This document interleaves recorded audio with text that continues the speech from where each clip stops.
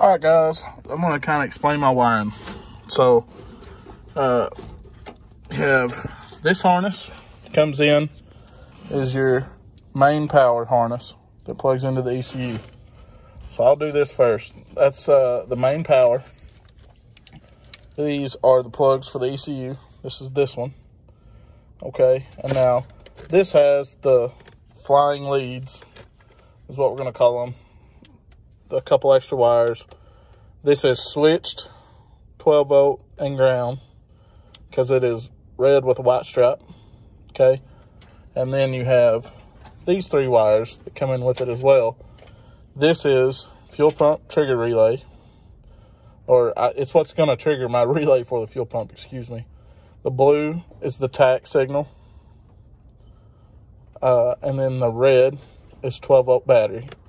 So 12 volt constant. Okay, now that's all the ECU wiring coming in. And then we also have this harness, which is the transmission harness. So this will plug in, has a fuse, and a relay built onto it. This is all going to be tucked in down in here underneath the dash. Now this harness has a flying lead coming off of it as well. So you have switch power, ground, constant battery, and this is the brake signal switch for the transmission. Okay, so we have them. And then we also, if we dig around in here, I didn't have it pulled out yet. Oh man, I did this the wrong way. Oh no, I hadn't plugged it in yet to the power tap. Anyways, this is the signal that needs to be plugged in from the alternator to the power tap. I got a current performance power tap, part number, it doesn't have it on there. Sorry, but this is the deal you get from Current Performance or Holley. Holley didn't have it in stock, but anyways, so all this will be connected to the thing that I'm going to show you here in just a second. I went to Leash and got a power distribution block. I'm not going to call it a module because it's not that fancy, but it does have an ignition relay. So you get a keyed 12 volts, a constant battery voltage, and a negative output as well. So that is pretty cool. I'm going to tie it in with a Stinger 4-channel, not an amplifier, a solid state relay. Theirs is about half the price. And hang on just a second. All right, I realize I'm just talking and not even looking at the camera. I was just showing y'all the glove box basically. But so when we get all this wiring in here, like I said, I have the Leash deal. I have the solid state relay from Stinger. And then I have just some 12 volt distribution blocks. We use them at work. I use them for lights. All different things, but it just has 12 different individual channels you can tie a wire on and then jump onto it on the other side. So it makes it really nice for the man, I forgot I can show you that too, the outputs for the inputs and outputs on the IO harness. So I don't have it plugged in yet, or I would show y'all, but let me get that because that is on the diagram. So we'll walk over here to the IO harness. This plugs into the Holley and gives you your inputs and outputs. So I have all these labeled on my diagram, so it works out really nice and neat. Super easy.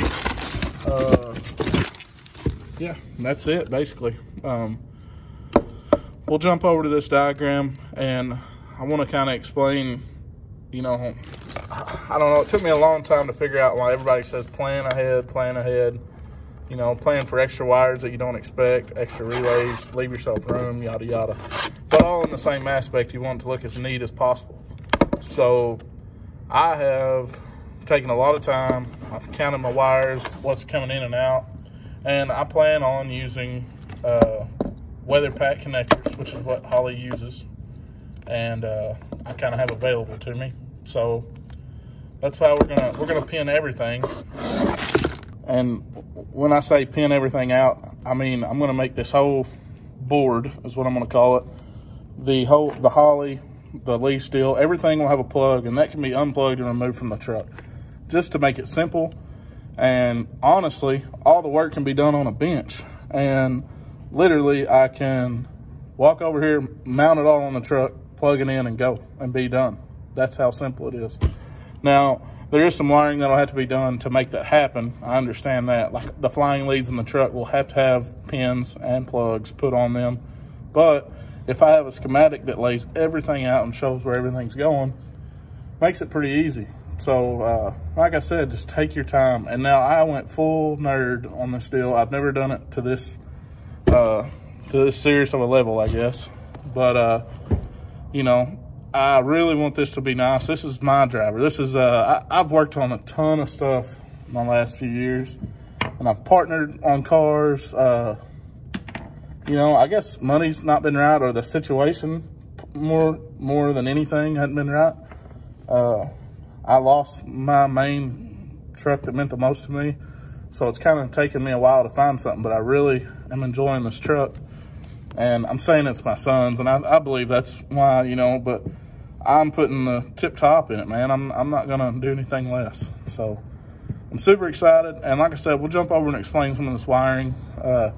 This might be boring to some people, man. I go full nerd on this stuff. I get into it, I like it. So anybody that does like it, you know, like and comment on it. Maybe do some more later on. All right, doing some more planning here. As you can tell, I made a life-size schematic. Everything on here is proportioned. I got the measurements online, have a distribution block. This is the Stinger solid state relay, and I even had the ECU. I was just planning everything out, kind of getting my head wrapped around everything. This looks like a lot, but the dashed lines, the ones that have spaces, are multiple wires. You know, I should be able to zip tie all this up nice and neat, and it looked good.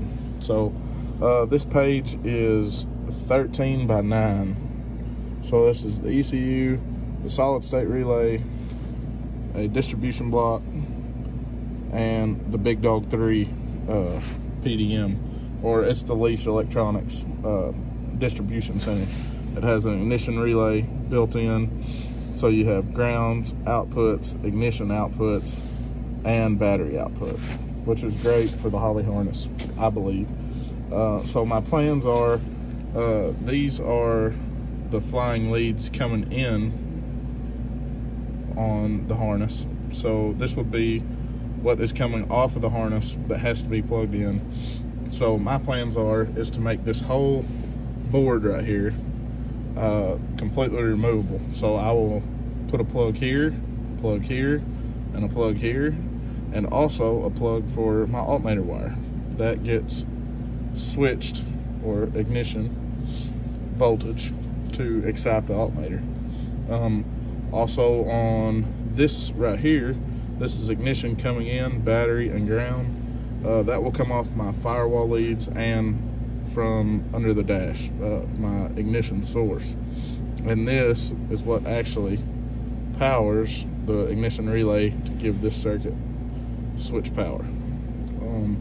I will put a plug on this as well. I'm pretty sure I'm gonna have a plug with 3 bigger gauge wires, and that's gonna be my power supply to the board. You come over here, and I have 4 wires going out. And that's my triggered wires for the fuel pump, the trans cooler fan, the radiator fan, and an intercooler fan. So I'll have a 4-wire plug here. So sorry, I'll get my finger out of the way. But that way I can just add another plug and go out from there to all the accessories. So this is, I've never planned this far ahead. It really makes it kind of nice. I know where everything's at. I will have 2 wires that come in if I use them, and that'll be the brake switch, which is this little circuit right here. I'll have to tag on and go to the brake switch. So more than likely, if I do that, I will put a plug on that wire to where I can unplug it and also the tack signal. If you want to tack like an old school tack, which I probably won't have, but it is possible. So if I do that, this one right here, I will put a plug on it. But like I said, I'm trying to make this entire thing removable, and this is actual life size. I've done all the measurements, like I said, got them from online, and just kind of laid it out how it's going to be. So I even color coded it. Boy, I got fancy. All right, so this is how I got like my inputs and outputs, and then I also went through, this is on Holley's website, on the instructions, and got what wires will be coming off the harness. So you'd have 12-volt switch, battery, fuel pump, chassis ground, and tack output. And it tells you colors and whatnot. That's how I knew what everything would be. And you come down here to your transmission harness. These would be the wires coming off of it, which these are all plugs. Brake light switch, gray. You'd have a ground, a battery, 12 volts, and a switch power, which is red and white. Which on my thing that was switched to pink, it should be red and white, but it helps me differentiate it a little bit easier. So, all right, guys, I'm building my board. So this is the ECU. This is the solid state relay. This is the Big Dog 3, and just a distribution block. So here it is. It's physically the same size as my diagram. So I have all my tools laid out. I have a little cheap kit from Amazon, some plugs, a few odds and ends, a drill, and then another set of plugs. Them are weather pack. These are just a generic Metro Pack type style. So, but I'm gonna get to wiring everything. I should be able to have everything wired here. Plug out here. 1, 2, 3 plugs here. And I had an alternator wire here, but I forgot that that harness actually plugs into the power tap. So I don't have to have that ran up. But anyways, you see it here. I have it mounted. Technically, it'll be just like this. That is what I'm building right here. So I'm gonna get to it. I'll kind of show y'all along the way. One thing real quick I'd like to point out. I have all these wires going out. So on my board, I'm gonna drill a hole. I'm about to make it quite a bit bigger with a step bit. And I'm gonna run all these wires through that hole, and the plug-in will be on the back side. So it really cleans up the board on the front side. So that is the plan. All right, so I have my 4 wires going out. And yes, I did label one like an idiot. I'm gonna label them all on the other side. Here's my 4 wires going out to this plug. So I have 4 wires coming out into one junction, and I have 4 individual wires, and I have them all labeled with a fancy label maker. And then going to put 4 individual, because there are 4 individual outputs basically for the fuel pump, fans, radiator fans, intercooler fans, and transmission cooler fans. So that's the deal. I want them all individual so I can unplug them one at a time or whatever. I was gonna put one big plug, but I feel like it'd be better with individuals. So that's that step. Well, here's the physical board that I've been telling you about. Got everything in. That's the Big Dog 3 right there. Sorry. That is a distribution block. This does have a fancy cover that goes over it as well. But you know, I'll have fuses in here for whatever I use. But man, this leaf board is super nice. You have, alright, so you have ignition, ground, and a battery on this side. And I mean, that gives you everything. It gives you the ground outputs, battery outputs, and ignition outputs. So I'm going to tie in all of the inputs and outputs. The IO harness from Holley will be here, and then a few stragglers like the tack and the brake stuff. So anyways, all right guys, here I am again. there it is. Everything's wired for the whole truck. I came in here. These wires were coming in here and here, but instead they came in right here. Just made it a lot cleaner wiring wise. The power that was coming in actually came in over here. So that's ignition, ground, battery. And then inputs and outputs are all right here. So worked out great. I have the TCC switch, and then the what is the blue one? The tap. I have that wire out, and so all this wiring, needless to say, comes out of the back.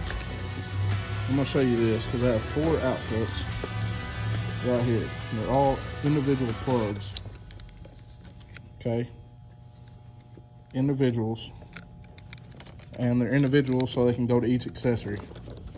And then I have all my main power, everything. So, like I said, guys, planning is everything. There's my 2 connectors. I ordered these from customconnectorkits.com. I like WeatherPack. That's what I have available to me. I had one 4-pin, that's from the trans, that is battery, switched, the TCC, the brake switch, ground, then that is battery, switch 12 volt, ground, fuel pump, and tack output. So these are what's going to be on my flying leads that come out of here on the back that I still have open. So this is the ECU, the flying leads off the ECU, and this is the flying lead off of the trans harness. And I cut about half the wire from the actual Holley harness so I could use it on this panel, and you know, it worked out real good. So that's the deal with that.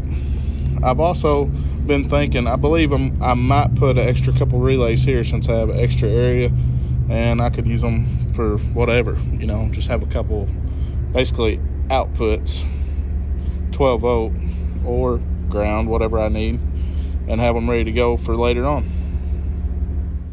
Well, here's the finished product. I did end up adding a relay up top, as you can see.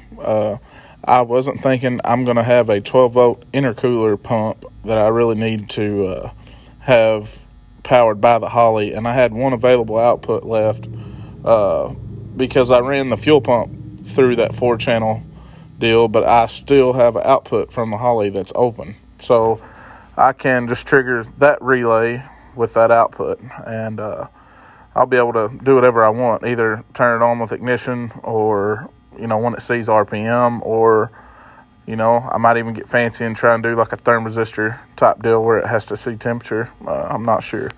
But anyways, this is my project thus far, and there'll probably be a second part to this.